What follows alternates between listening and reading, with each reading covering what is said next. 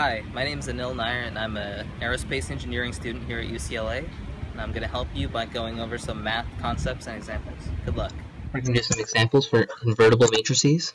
So, first example is asking if this matrix right here is invertible. And there's two ways we can do this. First way involves the determinant.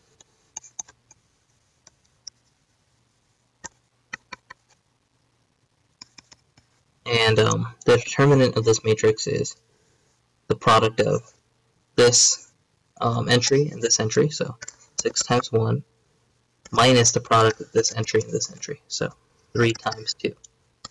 This ends up being 6 minus 6, which is 0.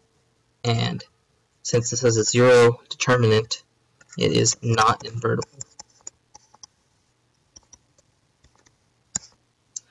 The other way we could go about doing this is by using row reduction.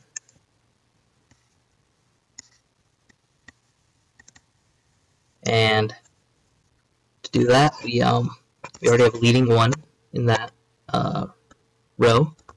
We're going to get a 0 here, so we're going to take R2, subtract 2 R1 from it, which will give us unchanged top row, and bottom row 0, 0.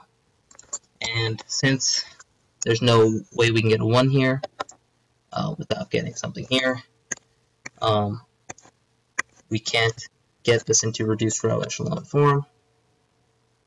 Well, it is in reduced row echelon form, but the reduced row echelon form is not the identity matrix.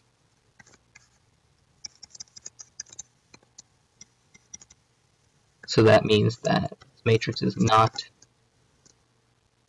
invertible.